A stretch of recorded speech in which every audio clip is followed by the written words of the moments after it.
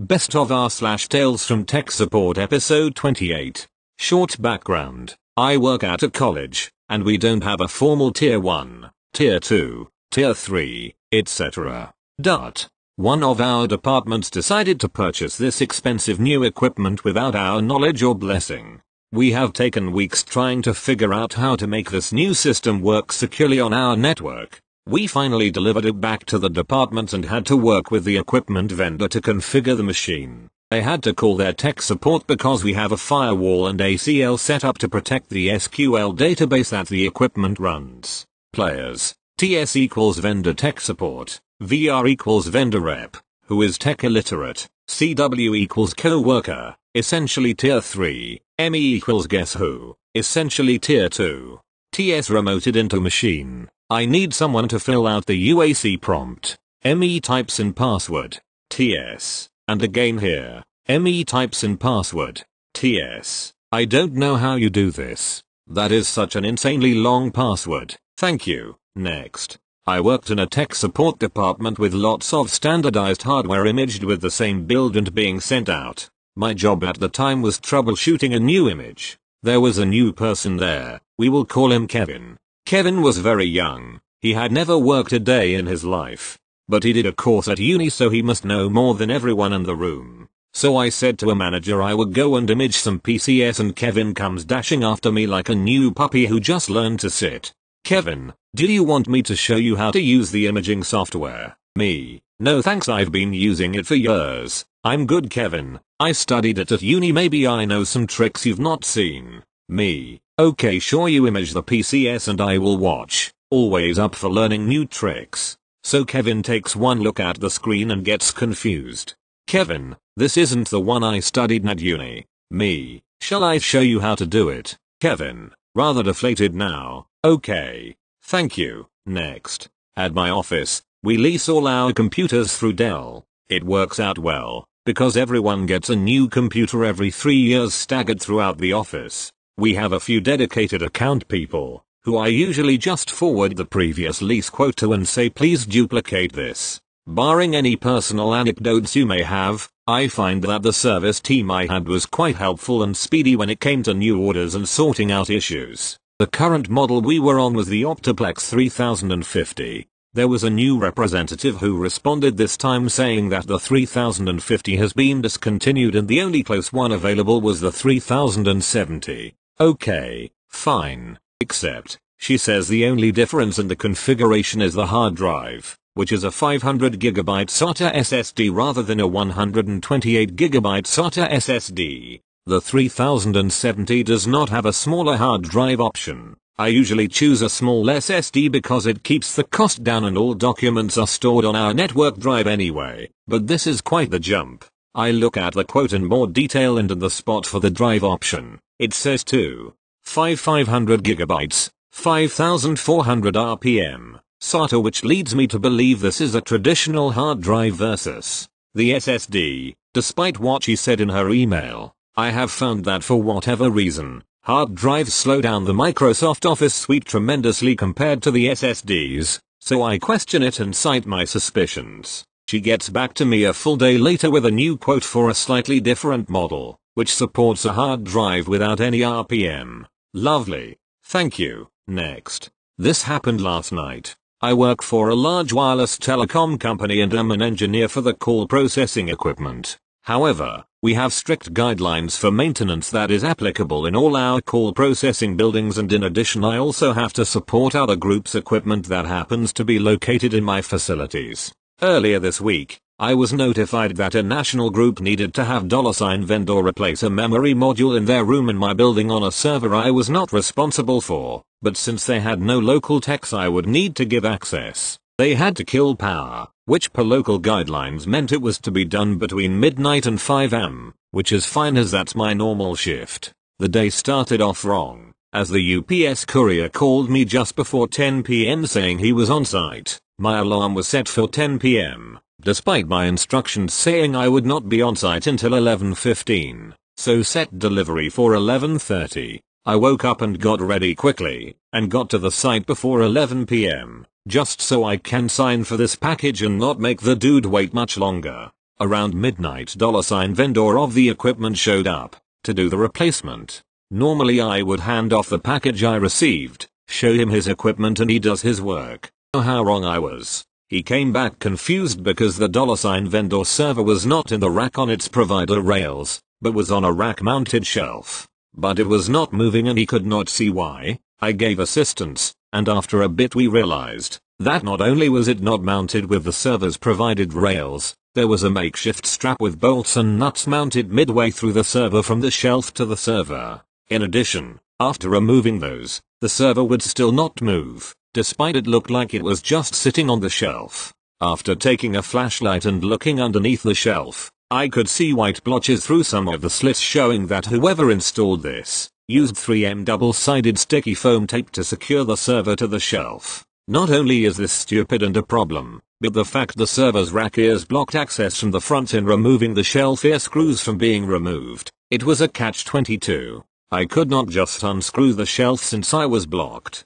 After quite a bit of deliberation and $vendor saying they would not touch this setup, I found myself doing the last thing I ever thought I would have to do as an engineer. I went and scrounged, at 1:30 AM, a huge slim putty knife / scraper and a rubber mallet, and was chiseling underneath that server to cut away that foam tape from the front / rear / sides until it came free from its prison. Afterwards, I went back to my desktop to IM with the person who owns a platform, who does not live on this side of the country, and we decided we need to go back in history, find what company we paid to do that install, and ban them from working in the company ever again. Because, WTF. Worst part is, I have some equipment in Simplex, not in redundancy of my own, that I needed to work on.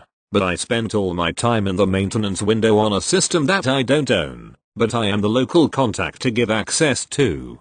Thank you. Next. In the mid-90s I took a job in publishing. I was the only person with a computer in the building, so as the company grew I became tech support and the network guy and later the internet guy, and so on. So being support, I obviously supported myself. I had my own office and our staff would routinely pop in for all sorts of reasons, as I was the go-to guy for everything we published. One guy, let's call him Greg, was a little more regular to pop in my cube for business and other things like going to lunch or whatever. We had a good work bond and became friends outside of work too. My computer ran like clockwork 95% of the time. The 5% of the bad time seemed to be when Greg came in the room. More likely than not, when he appeared, my machine would simply freeze. No error message, no reboot, hard freeze, power off and on to restart. I began blaming Greg, mostly as a joke, that my computer knew he was there and didn't like him, so it refused to work.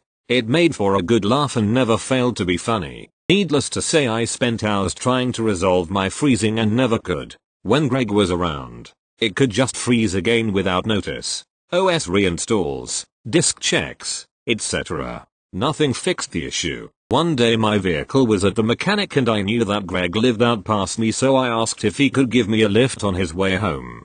Greg agreed but explained that he had bought some brakes for his own car that were the wrong ones and said he needed to stop at the parts store to exchange them, if that was okay. Of course it was okay. We stopped at a particular nationwide known auto parts place and he walked in with his box of brakes. The guy behind the counter asks how to help and Greg explains the above and asks to exchange. Sure thing, the guy says. Let me look it up, and asks for Greg's name. He tells him and the guy types. Suddenly he says, "What the hell? I was just this thing," and smacks across a few keys without any response on screen. Frozen solid. Greg and I both look at each other, laugh, and then I exclaimed, "He did it." From that day forward, Greg was required to stop at my door and knock before getting permission to enter so that I could save my work in case he locked my machine. The lockups never went away and still only occurred with Greg present.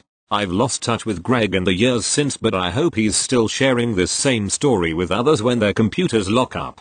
TLDR. Computer locks up when Greg is merely present. It becomes a joke until Greg locks up the computer at the auto parts store too, then Greg must announce office visits so work can be saved. Thank you. Next. Backstory: I was in the army working as an IT tech. This happened on a Wednesday afternoon after lunch. I needed a new military ID card. Mine was getting ready to expire in a couple days.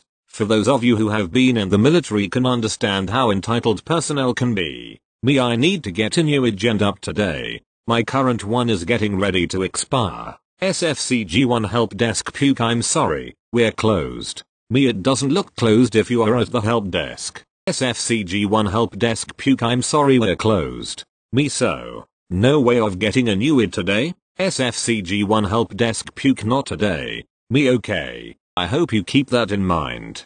I walk out. Fast forward 2 weeks later, 1215 hours, in my office eating lunch. SFCG1 help desk puke, flies through the office door. SGT Nelson, my computer is messed up and I need it fixed right now. Me, I'm sorry, we're closed. SFCG1 help desk puke, I need it fixed right now. I have some very important work to do. Me, I'm sorry, we're closed. SFCG1 help desk puke, I'm giving you a direct order. Really? Is that the best they can pull? Me, why is it? I go to your office after lunch to get a new id and you're closed. Yet when you think something is important, I'm supposed to drop everything to come bail your ass out? By the way, direct order doesn't work here. You don't write mine, Koa. You're not in my chain and my Cole's office is down the hall and I imagine he is eating lunch as well. Feel free to barge in on his lunch hour and let him know. Otherwise, fill out a work order,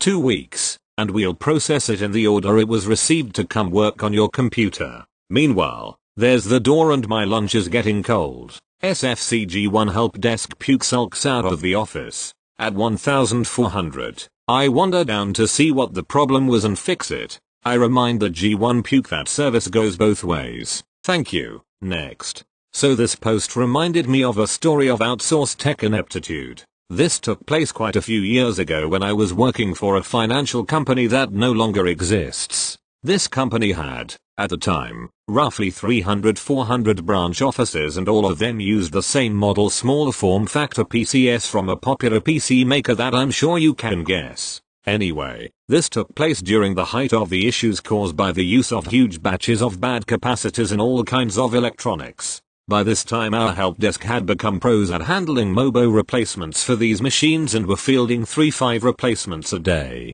Because all but the 2 local branches were spread out all over the country and because these were warranty replacements, it was the outsourced tech support for $MF that handled the actual, physical replacements. Aside from the usual scheduling/logistical issues and other normal hiccups when involving 3 or more parties, things went mostly smoothly, but this particular tech decided to make things interesting. $me equals me, at least I think it does. $HD1 equals first level help desk tech. $BM equals branch manager.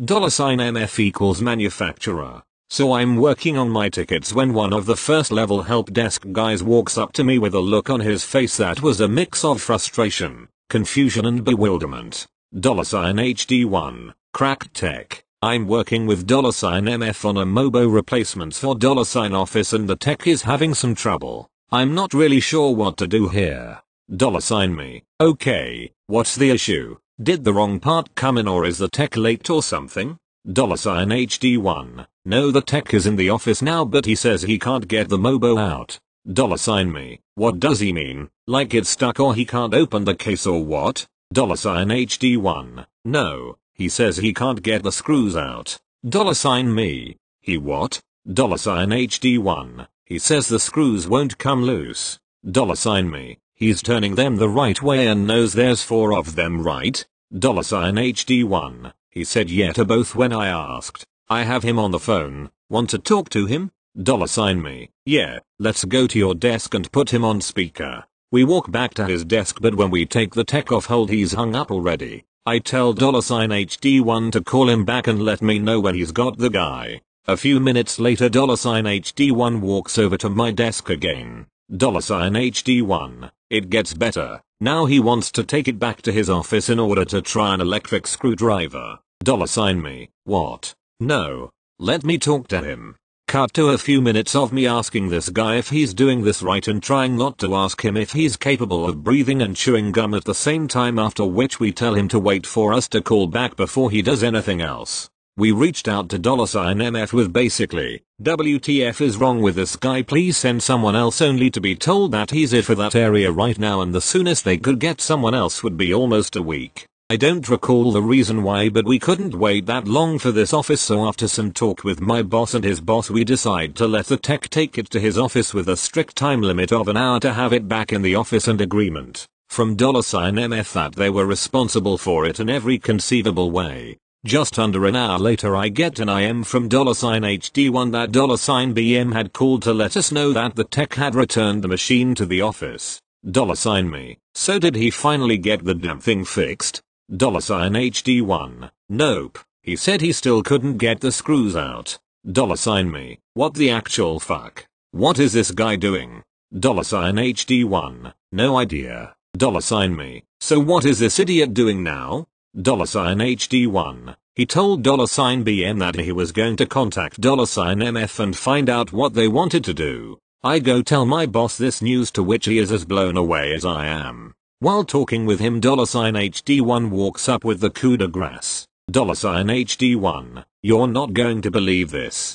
$me. Oh god, what now? $HD1. $BM just called and said he got the screws out. $me. WTH. How? $HD1. Said he remembered his small tool kit in his truck, grabbed the screwdriver from it and they came right out with no problem. $me. Shock silence. $HD1. He also said the guy left the new Mobo there and he got it swapped out but wasn't sure about the connectors. $me. Looks at boss and gets a shrug and a nod in return.